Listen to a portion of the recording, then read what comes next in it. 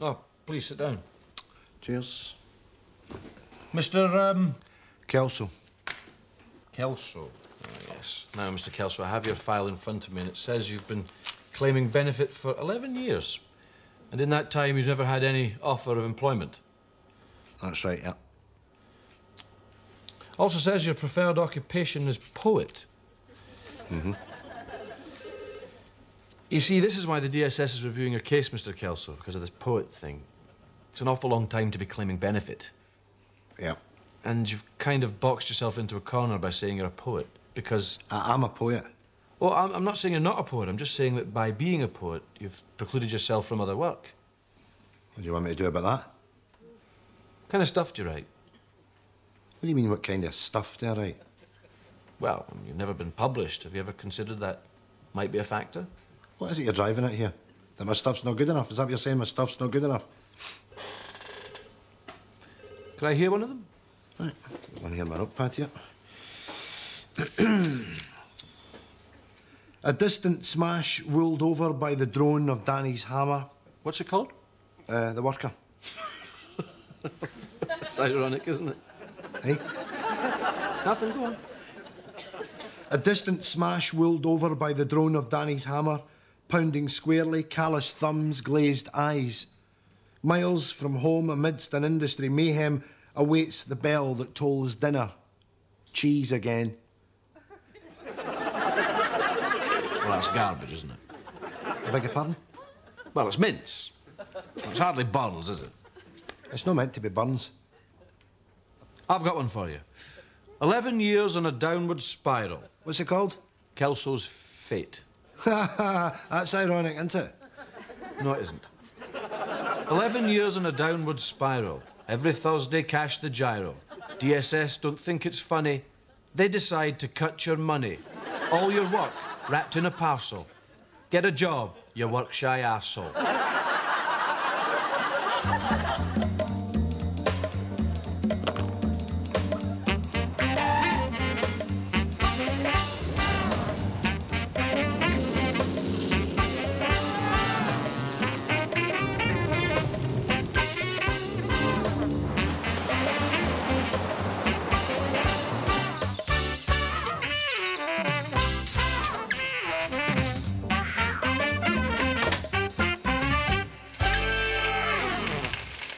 Hi there. Hi there. What's that you're eating? Muesli. What's that plate of goodness you got there, 40? Full fried breakfast, just like I have every morning. Full fried breakfast, eh? You're a braver man than me. Don't start about the dieting. I'm sorry, I'm sorry. You're doing well, too, I must say. And I'm losing weight. You are, you are. I'm working on the premise, right, that you breakfast like a king, lunch like a prince, supper like a pauper. No. That's not the breakfast of a king. That's the breakfast of a crazy super king. With a big kingdom. Anyway, for the rest of the day, right, I won't consume any more than 3,000 calories. What will you eat? Oxo cubes. You can eat as many as you like. You're going to stuff yourself with oxo cubes all day? How many calories in them? 15 each. Ooh, you'll be beefy breath. Yeah, that's the downside, but there you go. No kissing for you. Yep. So are you going to do any calorie burning? Ah, well, you see, that's the thing. You can burn 1,000 calories, right, from one session of sex. Where'd you read that?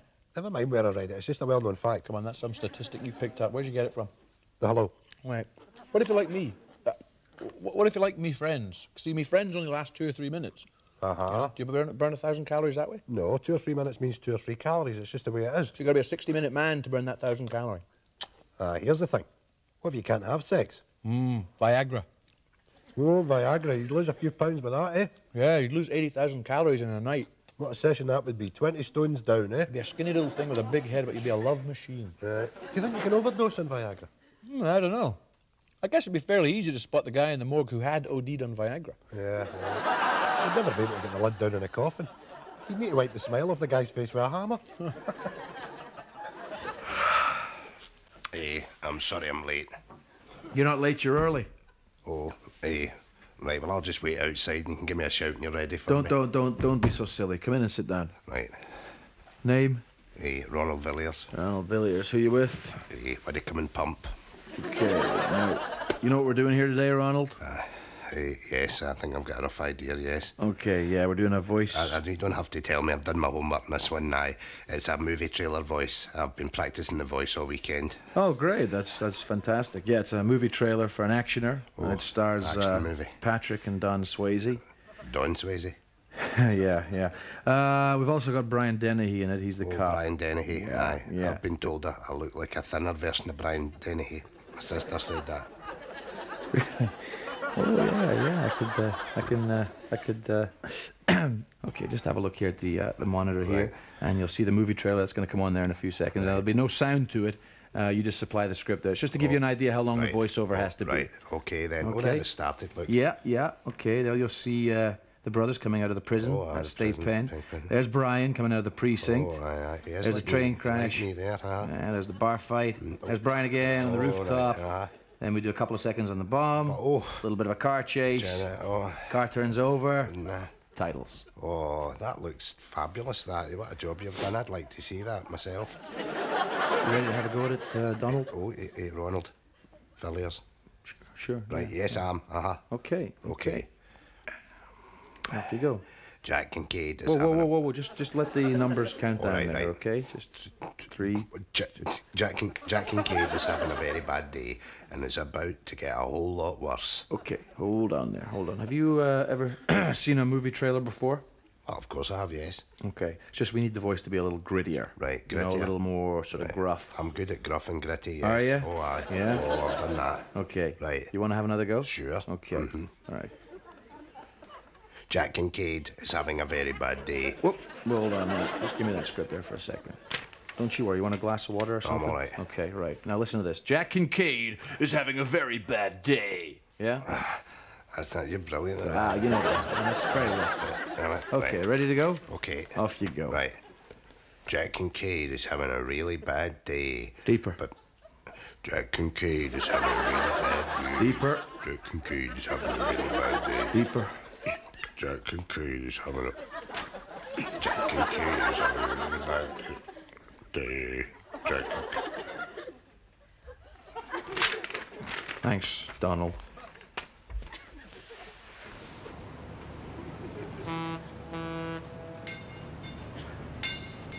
Yes, we better get a move on. All right. You like it? All right, take it away, Charlie. All right, Charlie. That's fine, eh?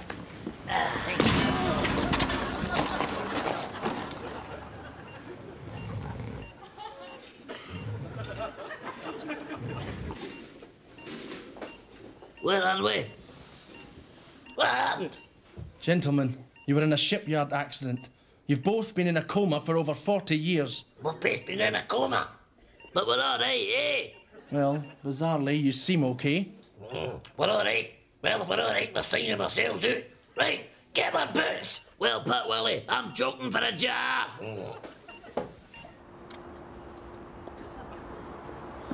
Oh, what? Did you clock the who? Hey, fine bob for a shot in the swings there, sweetheart. Crossers! Ooh, that's a fine way for a young bird to be talking, isn't it? Aye. Right. What? Pines. Here you. Oh, what have you got in your hand? Have you been stealing mini Snickers out that kitchenette again? No. Well, open your hand. I'm going up the stair. No, you're no going up the stair. I have tried with you, son. I really have tried with you. What is it you want? Is it a visit to the big house you want? The big house with the wee windies, is it? I've not stolen anything. Well, that's what they all say, eh? That's what they all say in the big house when they get the chance to talk in between the buggerns and all the rest of it. Open your hand. No. Do you want me to lift that phone up? Is that what you want me to do? You want me to phone the busies and drag you right down the cop shop right now? You'll not be able to walk. I'm not going to the big house. I've not stolen anything. Oi! Don't give me any of your cheek. Is that what you're doing? You answer me back. If you have any idea what happens to boys that answer their dad back. Go to the big house. That's right, end up in the jug, the clinker, the slammer, Shawshank without the redemption.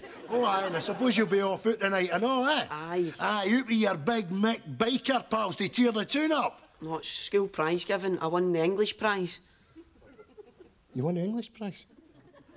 Oh, son. Oh, they think a son of mine could win the English prize. I'm up proud. It's nothing da. It makes it all the more unbearable to think of you lying in some urinal somewhere, bare arse naked with the blood running out you. Is that everything for you, madam? That's everything, yes. That's the People's Friend and 20 Peter Stuyvesant. No Caesar today, then? Sorry? You're not buying dog food today? Usually buy dog food on a Tuesday. Oh, yes, well, I'm afraid I won't be buying dog food anymore. Oh, why's that? Because little Binky passed away. Oh, I'm sorry to hear that. Were you very fond of little Binky? Oh, I was. What kind of dog was he? A Scottish Terrier. Oh, I'm so sorry about that. Scottish Terrier. I wish I had a wee Scottish Terrier in here sometimes to keep me company. I'm in here on my own, you know, every day, day after day after day. But was Binky all you had in the world then? Well, no. Actually, I have 3 sons. Oh, they come round and visit me regularly with my grandchildren. Oh, so are they coming round today then? Not today, no. So you're going to be all on your lonesome, eh? Listen, here's an idea. Why don't I just shut the shop for a couple hours, eh? I'll get some Numbari and some milks and some French Francis, a couple of individual trifles, and I'll come round to yours and we'll make a day of it, eh? We'll have tea and cakes. What about that, then? And we could chat and you could show me some pictures of your grandkids. What do you think? I forgot. My sons are coming round this evening. Oh, well, that's even better. I could meet them. May I just pay for my shopping, please? Yes, certainly. That's £3.65, please. There you are. But where about your change? Keep the change. Your sons will stop coming round one day, you know. They're having too much fun to visit old Mum. I'll still be here. I can eat a scabby-headed cow. I can eat a farmer's ass poking through a hedge. Whoa! I'm no eating that, but... What is that? A walloper? Can you get a wallop of supper, aye? Here, have a squatch of that. Pizza! Oh, you're charging for a pizza now? Yeah, I thought pizzas were for free.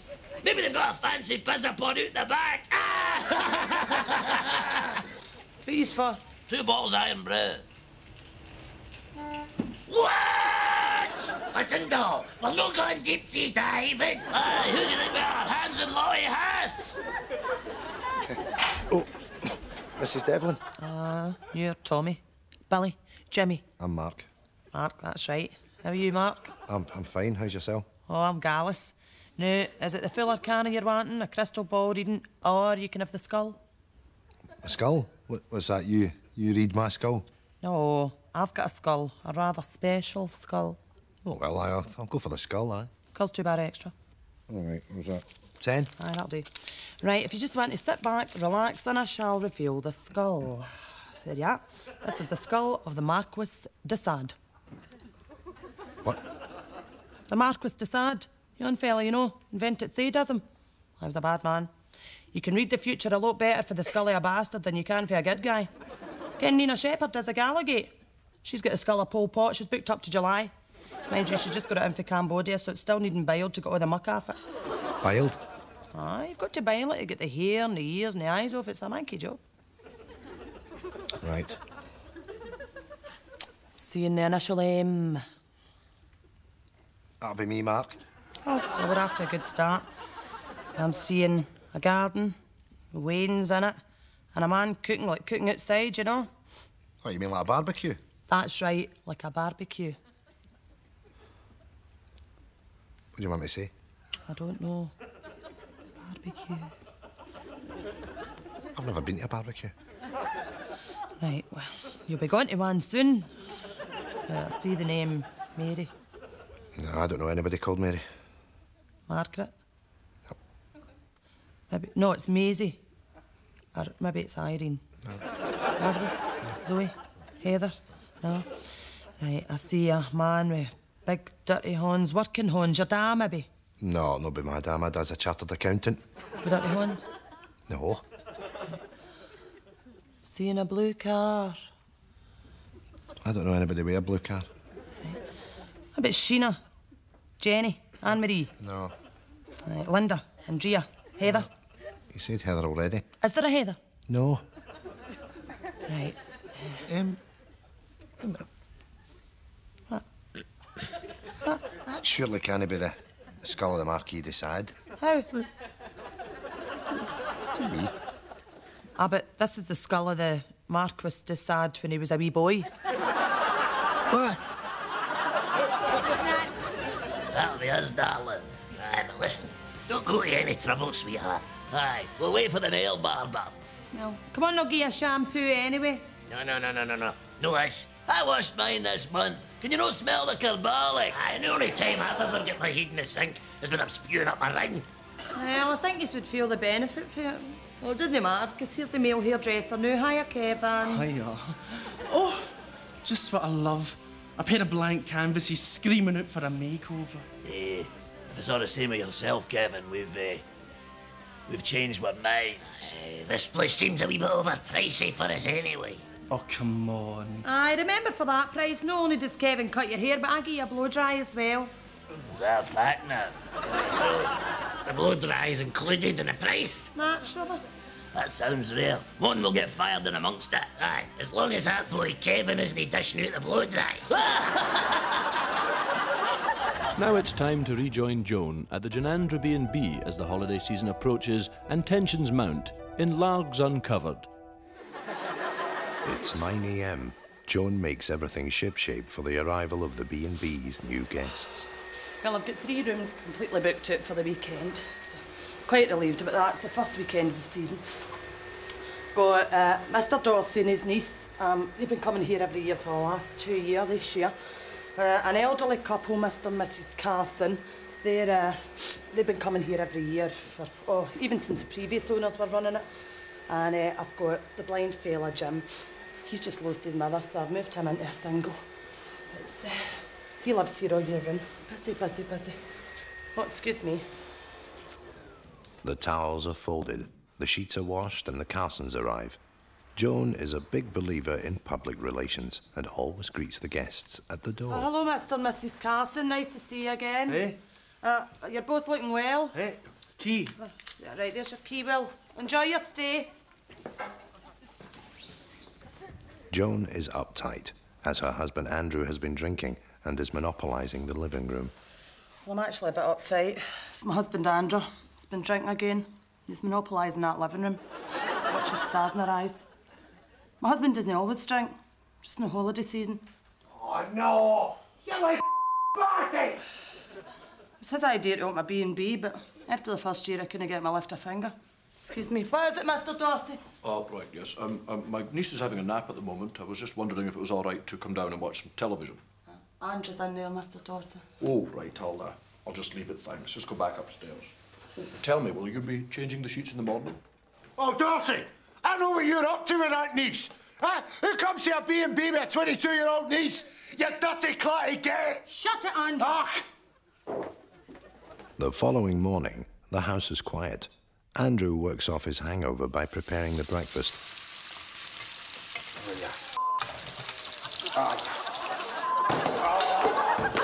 While Joan seats the guests. Right, come on now, Jim. Blind or no, you have to be down here for 5:45. Sorry, Joan. It's my new room. Couldn't find my cupboard to get my clothes. I'll let you off it this time. At least you've cleaned your teeth. Right, Mr. and Mrs. Carson, is it the full breakfast you want? Full. Oh, Joan, where's that Dorsey pervert? For God's sake, Andrew, will you leave it? Dorsey, you filthy shagger! Get off the bones and get down here for your breakfast, or it's gone in a bin! It's 11 a.m. Mr. Dorsey and his niece have yet to surface, and Andrew's been drinking. Ah, shut up. Dorsey! Open this door! Are you taking the piss? Dorsey! Out of here! Put this in! Tragedy has struck. Both Mr. Dorsey and his niece lie dead. Joan is upset. Oh, I'm gutted. Booked him for a week. When you're older, wouldn't it be nice to have a permanent income to rely on, even although you haven't organised a personal pension? Well, with Home Free, you can have all the benefits of a personal pension without any of the planning.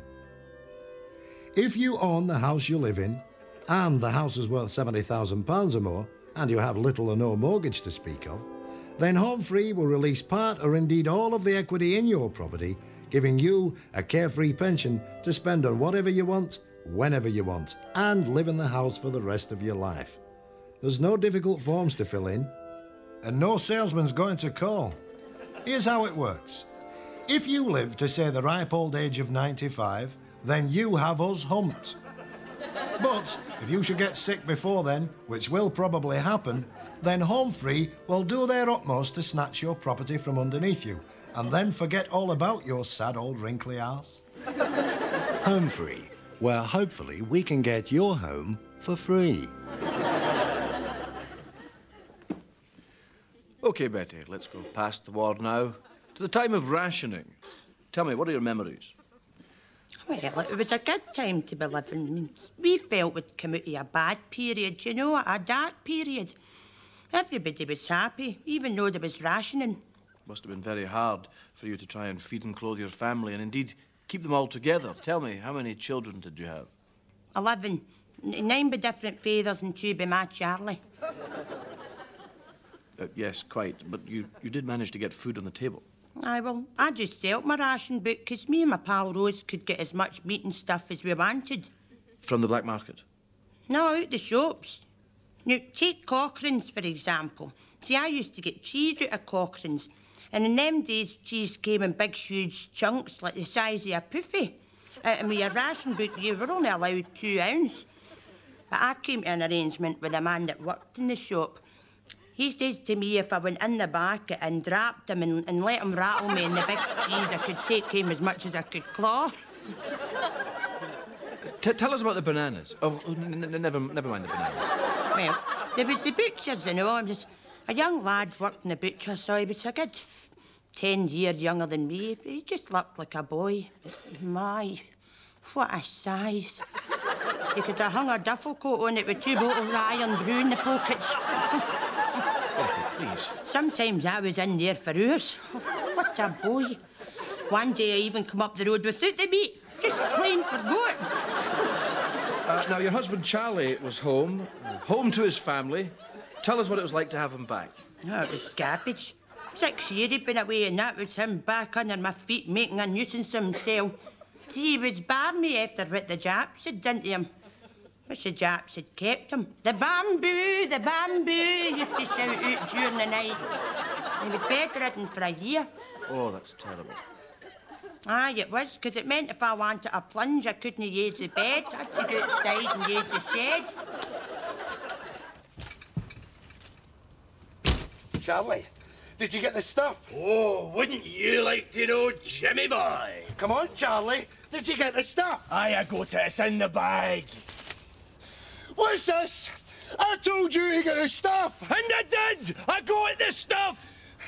This is the supermarket's own brand ravioli. I only like the good gear. I only like the Buitoni gear. Oh, the Buitoni gear! That's right, the decent ravioli. The nice Italian canned ravioli. No, that's pish. That's my ravioli. Don't you slag my ravioli. Don't ever slag my ravioli. If you check the bag properly, Jimmy, you'll find your own precious ravioli. What? Underneath the tin peaches, Jimmy. Well, that's all right, then! Here, Jack, you want to hang fire and I'll go first. Aye, OK, I don't mind. I'll stand and wait here. Are you sure now? Because I don't mind waiting if you want to go first, you know. Oh, that's all right. Get yourself peace. I'll just stand here. Away you go. Well, it's just there might be a wee while, you see. I've got to ask about my Super Ann. Well, that's what to do. Away you go. For goodness sake, will one of you make up your mind? There's a queue here. Oh, my, so there is. It was quiet a minute ago. Well, away you go, Victor, on you go. You're sure now, Jack? Aye, I'm all right. I'll wait here. I don't let her rush you, by the way. Well there, Barry. How's your cell, eh?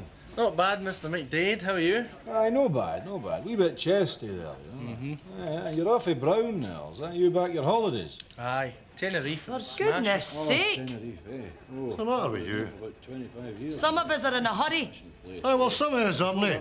You want to calm your jets. My pal's only up there doing a wee bit of bank business. It is a bank, for God's sake. Oh, aye, a wee bit of dancing and all that. A couple of pints. Aye, I was there 20-odd years ago, before that big crash, you know. Now, the other thing I want to ask you about is a money order to Canada, you see, because my grandway, he's 12 now, you know, and, he's an awful size. You want to see the size here, you know.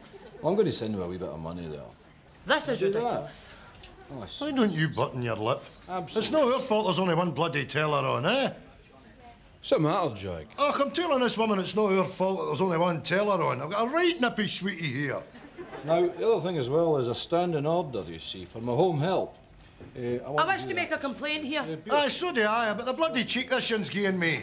This pensioners cop for it all the time, so we do, eh? Because we take a wee bit longer to complete our transactions, eh? We've got to take a lot of tripe off the high and mighty types like you.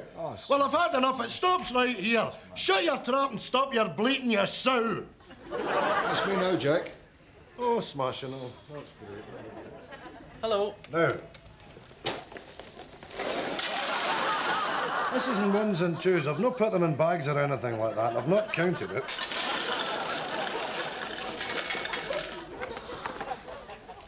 Ah, you can't beat Saturday at the Fat Bar, eh? Swaying about the terraces, firing into a few pale ales and then pushing into the car. Ah, you're not wrong, it's absolutely brilliant, isn't it? What a bit. Yeah, you see murder. Where's your charger?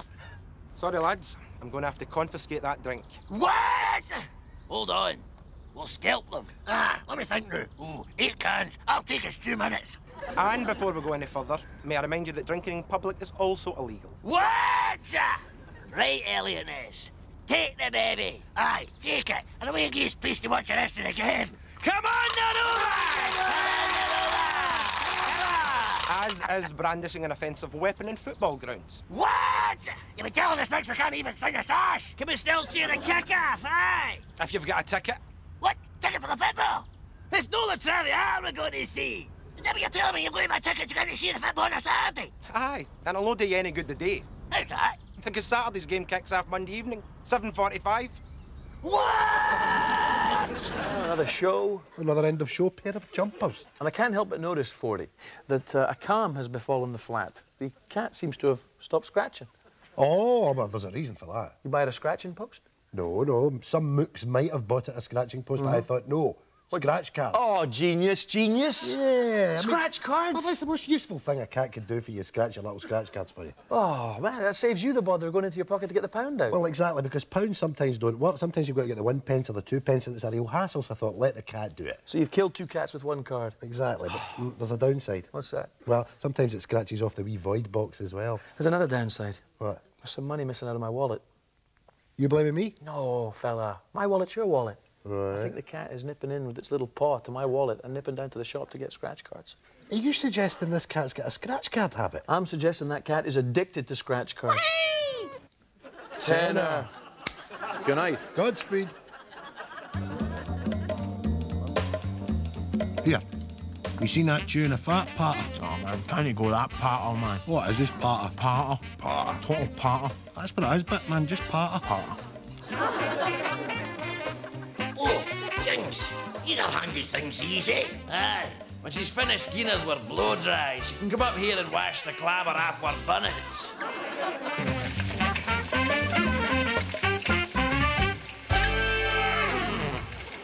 Have you ever seen your granny making water down by the old mill stream? She pishes for an hour and a quarter, and you can't see her ass for steam.